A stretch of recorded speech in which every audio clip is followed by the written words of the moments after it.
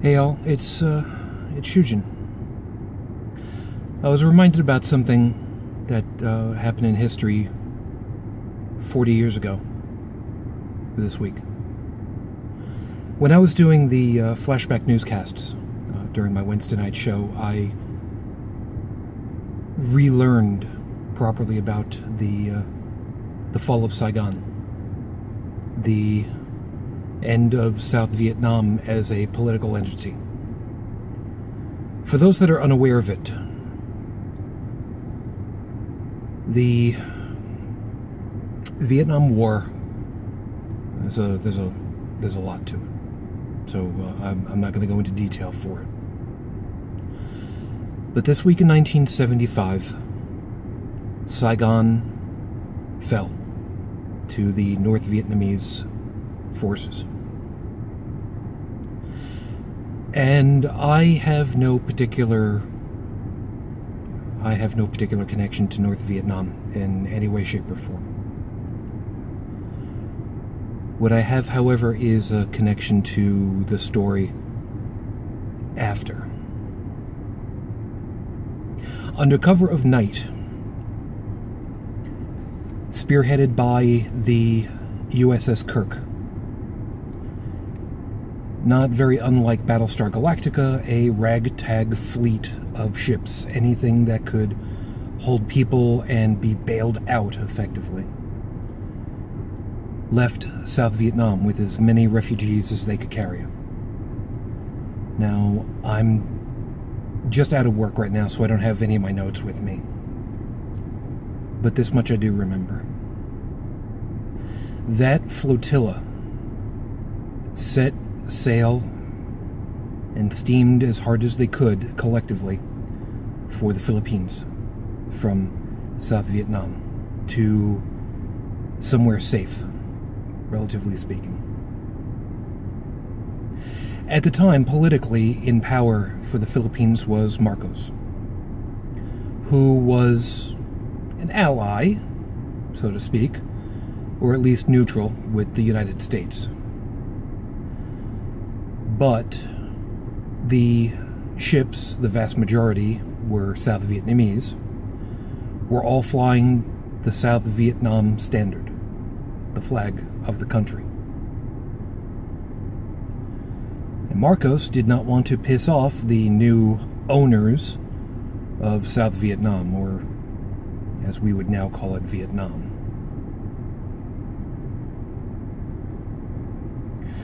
So, what happened in that moment is something that resonates with me. I grew up on Long Island. I was never more than growing up 2 miles away from the ocean. And my grandfather was in the Pacific Fleet Supply during World War II. So I have a very large appreciation for what happened next. Marcos did not want that fleet in his ports because they were South Vietnamese. So the USS Kirk and various other ships that were with them collected all of the flags that they could so that they could make each of the ships transfer ownership to the United States. When you're in international waters, your ship is sovereign land. Your ship is wherever you are hailing your flag from, your ensign, your colors. So,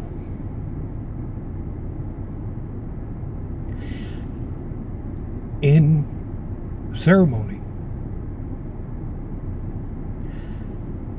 all of the South Vietnamese colors were struck from the masts and replaced with the Stars and Stripes.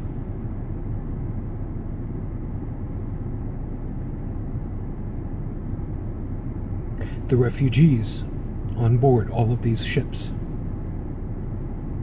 for one last time, with one last voice, sang their national anthem.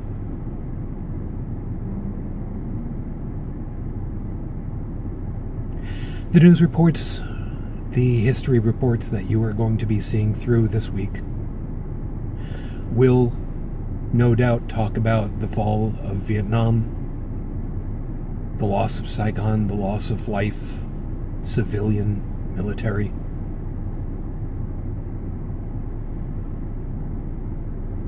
They will not tell you that that was not the end of South Vietnam. She did not fall to bombs and bullets. She did not fall to the stroke of a pen.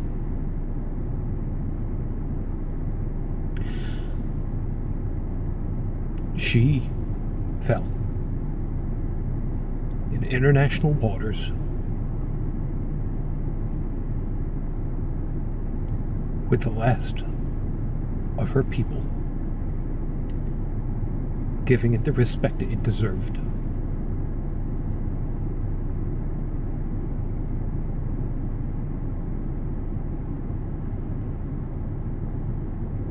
For any of you who are descendant from the Republic of South Vietnam,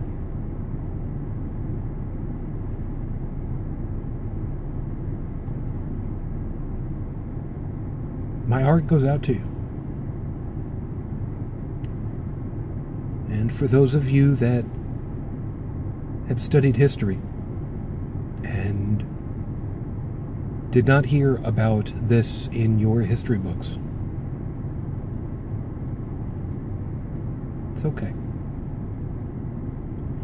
I mean, let's face it, there's only so much that you can cram into a book. There's so much nuance out there.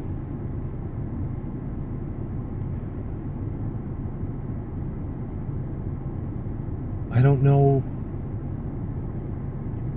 why in particular I wanted to make this statement. I don't know what it'll accomplish. I just know that 40 years ago, several thousand people would be whisked out in the dead of night, hoping to be saved. And they had no way of knowing that just a few days from then, they would be the last of their country.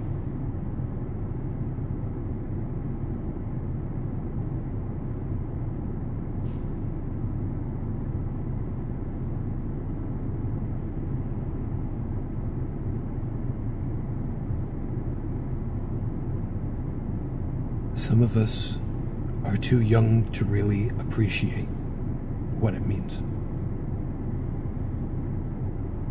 Some of us that lived on the water, no.